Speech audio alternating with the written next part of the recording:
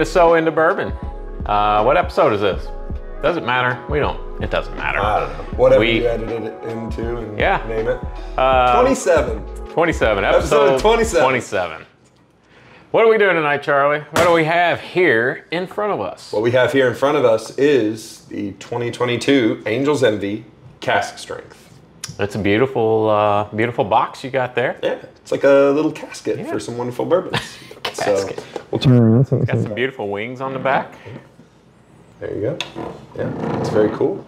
So this is a 50 state release. The paper fell out. I'm gonna try to do this without. It's fine. You got that? Yeah. Comes with this little card. It tells you all the tasting notes. Don't read those. Don't read those. Don't read those. Okay. Don't read those. We're gonna look at those after.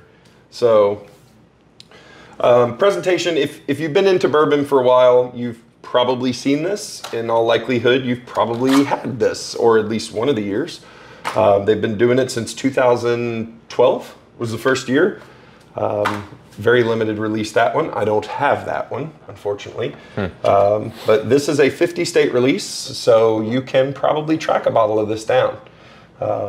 Again, beautiful bottle, hence the box. It looks just like any other Angel's Envy bottle, except for the cool little icon at the bottom there. Cask strength, 119.8 proof. Nice. And Angel's Envy, I mean, it's just such a beautiful bottle.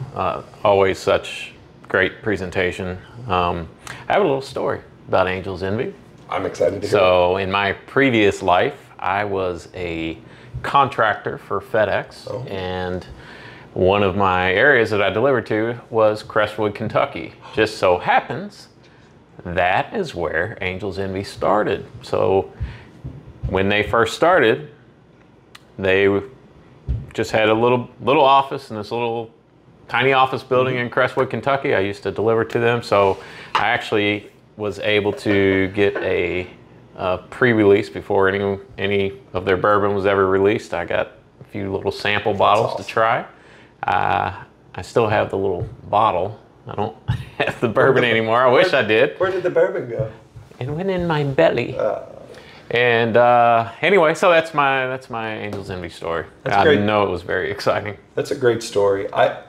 The thing that I love about Angel's Envy is when Angel's Envy started, and people look at Angel's Envy, even if you're not a bourbon person, Angel's Envy and Woodford Reserve are like the crowned, at least to me, and in my kind of understanding of people that don't drink, which is strange, right? But when they say, oh, what's a good bourbon? They always go to Woodford Reserve and Angel's Envy. And the reason for that is the beauty of the bottles and how it's marketed.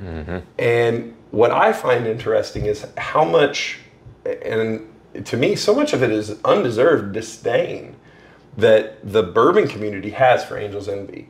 And I think it stems from Angel's Envy was one of the first major bourbon makers to finish bourbon. It was that was a taboo thing going back to 2010. Now, who doesn't have a finished bourbon? And if they don't, they should. 100%. Because it's good. It is good. And so to me, I think that innovative spirit that they had then, you know, it's kind of that thing, the first guy through the door always gets bloodied. And they got bloodied and they took it on the chin for a long time. But Angel's Envy is a solid pour. Their special releases that they've done over the past couple of years, some of them have been amazing. And I look forward to the cask release every year. I have one of every year, unopened, except for 2012, because there were like literally 500 bottles. So, and I've drank most of them, and they are all very unique and very good. So if anyone has a 2012 bottle unopened that you would like to donate to Hair Charlie, we'll drink it. Yeah. I drank my story time. I drank a 2013, one of the best bottles of bourbon I've ever had. Really? Oh man. Okay. Unbelievable. Well, now you got my, you have my hopes up. I have not had this particular expression. That's what we call them now. You've not had a cask strength? Right? You've never had a cask strength? I don't think I have. I don't believe I have. We did not. So full disclosure to let you see behind the camera, we didn't tell each other what we were filming tonight. He said, "I'll bring a bottle. You bring a bottle." This is my bottle. So this will be very good. First thing you notice is the color. I mean, it's dark. It's dark. Yeah. It's awesome. Dark like my soul. And these are, if you don't... Yeah, I heard it too, guys. If you don't know about Angel's Envy, their bourbon is finished in port wine barrels. So that's what we're drinking. Charlie, what is a port wine barrel? Port wine is a dessert wine. And that's about the extent of my knowledge on port wine. So, look, we've made it very clear this is not an educational podcast. So, including the hosts, maybe throw up a softball like, where's Angel's Envy located? Or, do you like Angel's Envy? Not, where do you get... Anyways, let's drink. I'm not trying to throw you off. You are so knowledgeable about all things, really. I am shocked that you did not have more information on this, but... we shall drink. No, I'm disappointed. And another caveat here. I haven't been the hugest fan of Angel's Envy in the past. Not that I think it's not a good bourbon. It's a fine bourbon, I'm sure. It's just hasn't been my particular taste. Now, over the years, I've had a few that I've liked a little better than what I initially had tried. So I'm kind of looking forward to see. We're going to drink this and we're going to come back to that comment. Just tell me to shut up, Charlie. No. Because I do want to talk. So we're going to nose this first.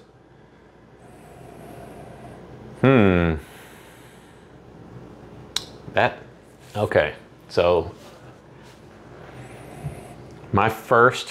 the first thing I pick up is musty grapes. Yeah, 100%. Yeah. I was going to say, it smells like old wine. It smells like you spilled some wine on something. Which is shocking that I would actually pick something like that up. And I promise that is what, and that immediately came to me. Also, for almost 120 proof, I'm not getting any ethanol. No ethanol at all. No alcohol.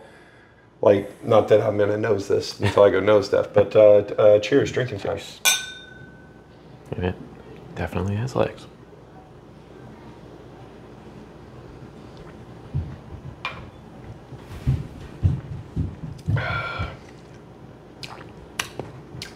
Wow.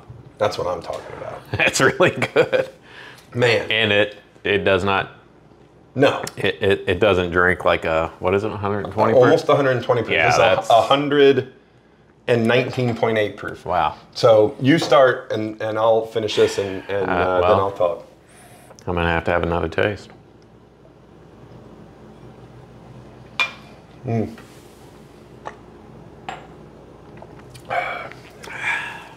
Man, it's very smooth. It's got a sweetness to it, but it's not. I'm not even sure how to describe it. Maybe it's complex. It's super. It's what you expect from a good finished bourbon. And if you drank a lot of finished bourbons, you like finished bourbons because they are complex. Mm-hmm. And you get weird flavors and kooky things with them that you don't normally get from just a regular old, corn mash bill. And the sweetness it's not overpowering. That's not, I get it on the tongue initially. Yep. And then as it kind of goes into the back of the mouth, the sweetness kind of fades away and it just becomes a fuller, smooth bourbon. The wine really shines. It's very wine forward, very finish forward in all of the best ways. Because again, if you've drank a lot of finished products, you've had products that you're like, oh, that was finished too long or too much, or it loses any endearing qualities. This is still very much a bourbon, but it has some really complex wine kind of profile to it as well. And it is a dangerous bottle because in terms of a sipper, like I've been trying, don't chug it, but I'm going to chug it now while going. Yeah, I keep wanting to reach for it and have another sip. But I do think, the nose isn't something that's, when I smell it, it doesn't attract me. It's not like, oh man, that smells great. It's like I said, it's a musty smell, like musty grapes. It's not offensive. It doesn't, it doesn't deter you from drinking it. Right. I like I think why I like this particular bottle so much is it's not a cheap bottle. Retail on this is $219, $220, somewhere around there. I got mine at the distillery out the door. I think it was $255. So this is not a cheap bottle. The other thing on your special releases, excuse me, special releases for anything that you're buying, you want it to live up to the hype. To me, this drink's like a $255 bottle of bourbon. I've spent more for much worse. For sure, for sure. It definitely, I've had worse for not that I've paid that much for some of the bottles that are out there that I would consider very much inferior to this, but I have tried bourbons that are much more highly regarded, I guess. Yeah. And they don't stand up to this. So things I love about this is it's a limited release. The packaging is exquisite. I mean, the lid, so it's a magnetic lid, and it has a little hook on the back of it, and you can hang that. And this is not printed. That is engraved into the wood.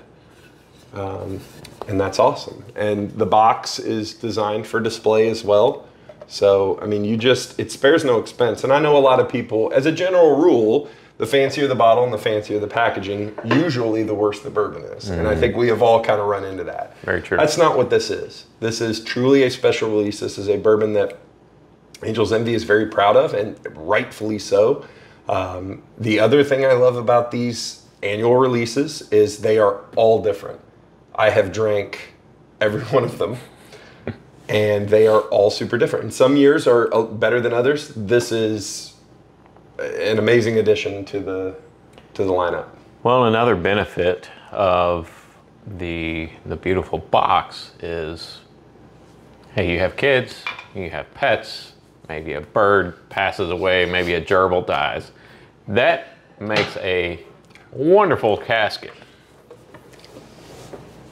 Sorry, Scruffy. See, we were having such a good episode. Now we're talking about burying your parakeet. Hey, listen. There is value everywhere to be had with this bourbon. Put the parakeet in the box. No. So, Charlie, I think we've established that this is a drinker. So we are going to skip the drink it or sink it portion, and we're going to go right to pour it or store it. Are you going to pour this? Are you going to, when you get the release every year, are you going to crack it open and sip on it, or are you going to store it away for future? It's a great question, Glenn, and I always buy two. So I have one to drink and one unopened. I think that's becoming a theme here. I think maybe we have that answer. It's fun. No, this is a special edition, and this is one of the few annual releases that I do collect. I love this release from them, and I will always collect them because I think it's cool, and I think it's an underrated. Even this sounds crazy to say, even at $250, I think it's a good value. Because they're here for a while and then they're gone, and then good luck tracking them down. And after a year or so, trying to find a 2022, go back and try to find a 2018 or 2019. It's tough to do because they do get bought and they get drank. So trying to go back in time. So that's why I pour and store. So there you go. All right, is that all we have on the Angel's Envy? I think so. We're gonna drink some more now. We're gonna drink some more. And while we're drinking, you make sure to hit that subscribe button, hit the like button, share with your friends. Send it to your grandma. Friend. Do you have friends? If you're watching this, you probably don't, but message us on here and Glenn will be your friend. Cheers. Cheers. And cut.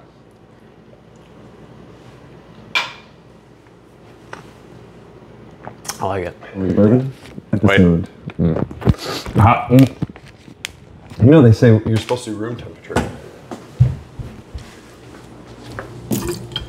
Because you can actually freeze your taste buds. Whatever. Bullshit. Hello. Welcome to So Into Bourbon. I'm Charlie. This is Glenn. Nope. And why do you always do that? Well, Try to mess people up. Oh. We're going to start again. Okay.